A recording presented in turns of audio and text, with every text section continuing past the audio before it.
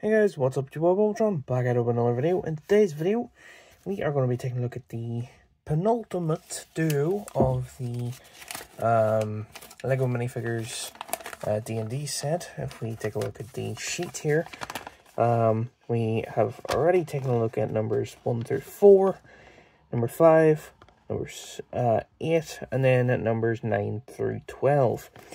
Well, 9 and 12, I should say. We haven't seen 10 and 11 yet, but that's the next video. But in today's video, we're taking a look at numbers 6 and 7, the Birdman and the Ood. If you know that reference from Doctor Who, good on you. That's obviously not the actual names. I'm going to have to Google them quickly before I actually take a look at these guys. But yeah, as always, if you like this video, hit the like button, share, comment, and subscribe. Hit the notification bell so you guys know when I go live and when I upload, all that good stuff. And yeah, I'm looking on the back just in case there's anything extras to show. There does not look to be. I'm not taking a look at the box just because I don't actually have one on hand at the minute. But without further ado, let me stop this recording and check the names and then actually take a look at these two. Let's go.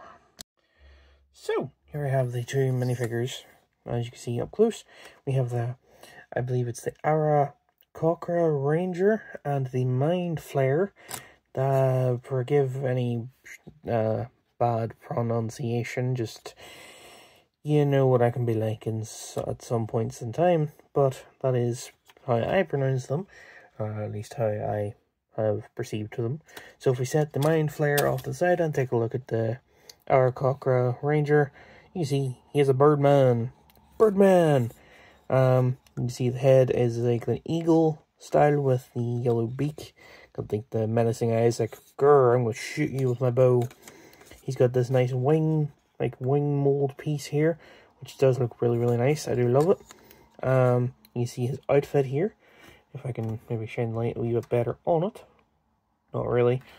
You can see how it looks. It's like a archer's jacket with the green, like, capey piece, and then little gold bit there done in like a metallic, along with the belt and the bit going around his, like the belt bit going around. It's pretty cool looking. No arm printing or side leg printing, but why would there be on this sort of legs? Because it's got the grey hands. Then for the legs, got the little talons on the bottom, and got the that sort of like tunic design continuing down. As always, I'm not the biggest fan of these legs. They are still better, in my opinion, than the mini legs, like the micro or mini legs, just the unmoving ones. But I don't know. I think this usage of these legs is much better than the last ones. Or the last one from last series being the weird like alien thing. I was just not a fan of that minifigure. But anyway, comes with a bow, which has obviously the arrow molded in it as well, which actually looks really nice. The shade of that's really nice. Which I do believe that potentially is the same mold that one of the Hawkeye bows are. I say one of the Hawkeyes, meaning Kate or Clint. I'm not actually quite sure. From the New Year CMF series for the Marvel stuff. For the back design, you can see got the rest of that sort of like hood cape piece. Got the rest of the sling, or like the bit going around, which I feel like to add on, just if you were mystically able to, with like the way the wings and all work, I kind of feel like if you could have like Indiana Jones' little satchel bag to go over that, that would actually look really nice, just with having a little pouch there in the kunai, like the wee dagger. But unfortunately, I don't quite think you'd be able to. And I say that, I don't think I even have an Indiana Jones on hand to try. I don't believe so, unfortunately. Not within arm's reach for the sake of the video. So I might try and update in sort of the next video. But his other accessory is this little like dog, which it's a dog. It's just done in grey with the little black snout, or like nose, and like the little bit of grey there as well. Obviously the eyes are printed as well. It is 2 studs wide, so for the sake of the base stand, I just have it sitting like that. So it's actually on both plate tiles, just for the sake of it not falling off. And obviously the bow can sit in the character's hand, like so.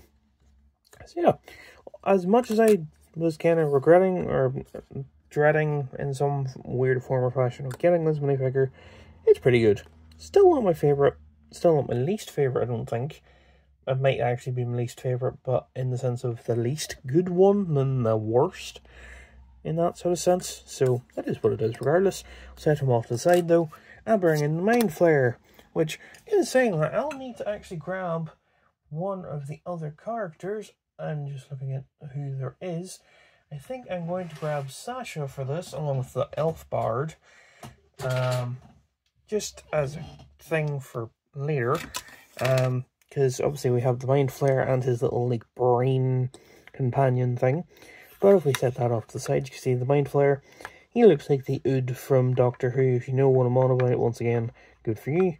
But just with, like, the tentacle bits for his mouth, it looks very interesting.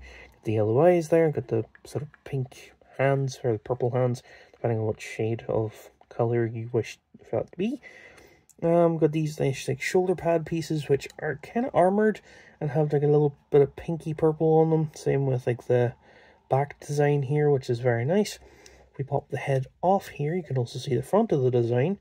Got that nice, like, pink wave in the middle there with, like, the, you know, darker blue sort of, you can't see it very well, but darker blue, like, cloth, just design pieces, which overall, you can kind of see the design there, which doesn't look half bad. Then he's got one of these skirt pieces, which usually are, like, dress sort of pieces, and usually I don't like these, because, just, again, like the mini legs, you can't move them, it's just, wabam.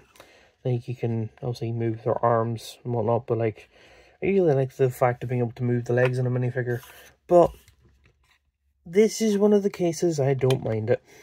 Kind of a bit like the like, little tree guy from before. Like, it fits the purpose, so it's understandable. We're going to set him off to the side here, to an extent, to take a look at the little Mind Flayer sort of brain thing, which is got the little things that you can, like, just place on the studs, the same way you saw him standing here. You know, that's just him connected on two studs. But there's also a minifigure head port in there, which, if we, say, take the Bard, for example, pop his hairpiece off, here we have the Bard without his hairpiece, and then we can go and place this on top, in the sense of, well, maybe if we turn it the other way, you can be like, ah, you know, like, it's on his head. It's kind of like a xenomorph, like one of those head crawler. I can't remember what they're called from, like, Half-Life or one of those old games, but you see how it looks on the Bard. And we'll bring in Sasha, which will kind of put this face on her just for the sake of doing so. And you can have it happening like that, though on her it looks a wee bit weird for the fact, obviously, her hair should be, oops, her book is kind of outweighing her hair, but she should have, like, her hair sticking out the bottom of it, but it's understandable. Either way, though, it is very nice. I like the thought of it. You just see on her other face here, she's kind of, like, neutral about it. But yeah, we'll set that there, and give Sasha back her hairpiece, and set her off to the side. So yeah, let's bring in the Archer again. But that is going to be it for this video. If you like it, hit the like button, share, comment, and subscribe. Hit the notification bell so you guys know when I go live and when I upload, all that good stuff. And yeah, I really do hope you have enjoyed. I've enjoyed collecting these and reviewing them. Hopefully I will have the last two, the Statue of Liberty looking one and the Skull Man, sort of soon for this week upload. This video is hopefully going out on Monday. That the other one will go out on the Friday, if not Tuesday and Thursday. We'll see. But yeah, either way, thanks for watching. Hope you guys enjoyed, and I will see you guys soon with something else. Goodbye.